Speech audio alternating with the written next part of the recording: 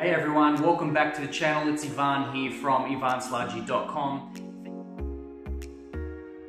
Excuse the echo first off. I'm in a new place here, the ceilings are high, I don't yet have a rug down on the floor so it doesn't absorb a lot of the sounds, and I also don't have my onboard mic because I haven't unpacked it yet. But I thought, doesn't matter, I'll still get on here and record a video for you all because I want to talk to you about a new book that I have read. Well, I actually read it, I think I just said actually twice. During the Christmas break between Christmas and New Year, I spent a good number of days reading a brand new book. In fact, it's a brand new genre for me. I have not read a book in the thriller space before. And this was a new book that I read. It's called No Exit by Taylor Adams. It's a fantastic book. And I'm not sure whether it's because I'm biased or not, because it's like the first book I've read in the genre. But if that's what the genre's like, and that's the quality of books that are coming out of it, I have to say I was impressed. I actually read it on the Kindle, but I will also show the cover of the book here as well. It's a book, and I won't give away any spoilers. I'm not one for spoilers, but I will give you a review. I think it's about 260 odd, 230 odd pages long, but it had me engaged the entire time, and it's certainly well written. It's written for the current day. I would say it's probably, young adult to onwards. It's certainly not a book that anybody, below the age of probably 16 would probably want to read, just because it is a little bit somewhat violent in some aspects of the book, just because of what kind of plays out in the events. Without kind of going into too many spoilers, essentially what happens, or the book's premises is about a girl who's traveling across state. She happens to find herself stranded at a rest stop and discovers that there is a potential kidnapping that's occurred. The story kind of unfolds as who actually is the kidnapper. And there's the whole turn of events around that. So giving any more details than that would give the story away, but it is an exceptional read. The way it's written is engaging. It certainly kept me hooked. I read the book in about 3 sittings, a few hours at a time. I'm not the fastest reader, but I'm certainly not the slowest reader. But each page wanted to keep me going. It certainly was a book that I did not want to put down, and every time I did put it down and I had to kind of duck away to do something else, I was certainly looking to come back for more. I got it on the Kindle just because it's cheaper.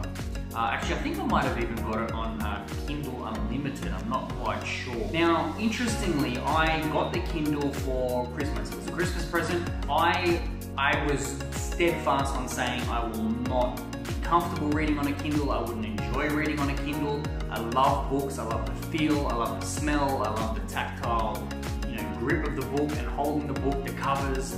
Just the whole thing about a book is something that I really, really enjoyed.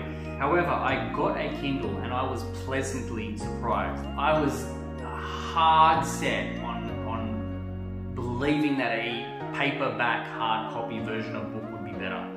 But as I said, I was pleasantly surprised. It's super easy to hold, super light. I got the 2019 6-inch version.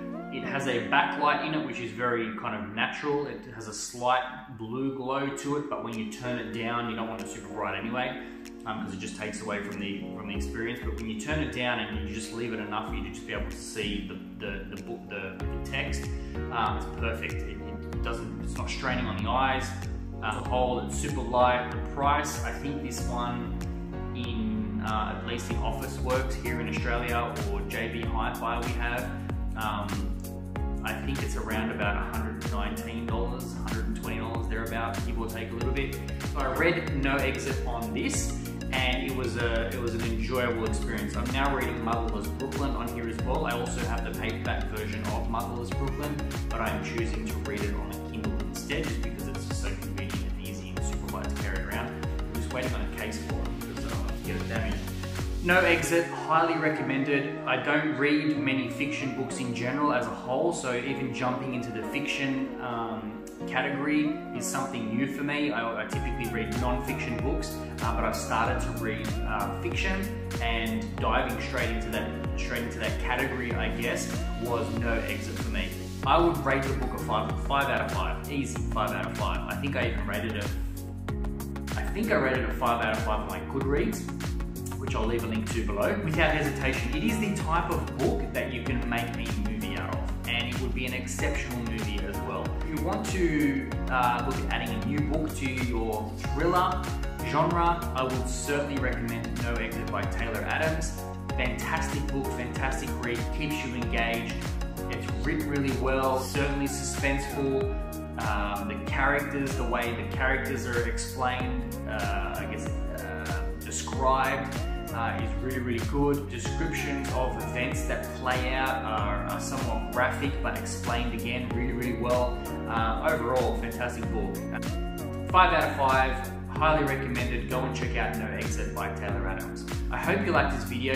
Make sure you subscribe if you enjoy my videos, and I will see you on the next video. Thank you for watching. I really, really appreciate it. See you later. Bye for now.